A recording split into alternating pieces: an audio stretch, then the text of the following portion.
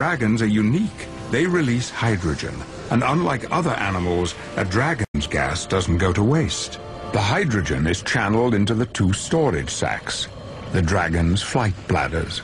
Along with the super-light skeleton, the gas-filled flight bladders are the keys to dragon flight. And now this young dragon's sophisticated flight system is about to be put to the test.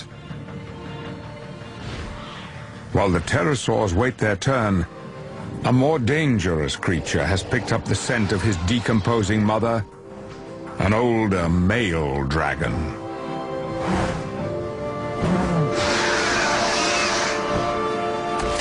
Its broken horns and dull appearance betray a dragon at the end of his days. Constant territorial battles mean that male dragons rarely reach old age. Few live past 40. Pushed from his territory by a younger and fitter male, this dragon is a nomad.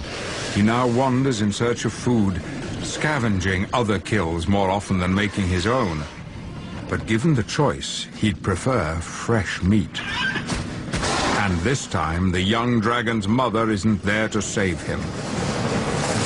The old nomad closes with surprising speed. The juvenile's only hope of survival is to get airborne.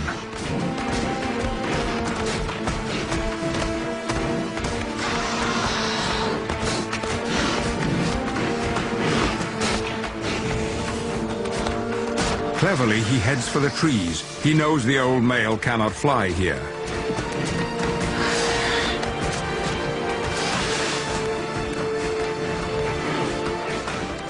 Inside, his body is working overtime, his heart beating, his muscles pumping, hydrogen being generated at a prodigious rate. But it's still not enough.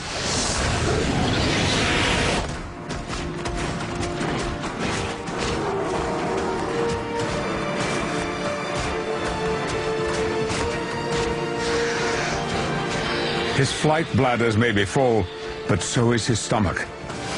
The undigested meat is weighing him down, and so instinct takes over.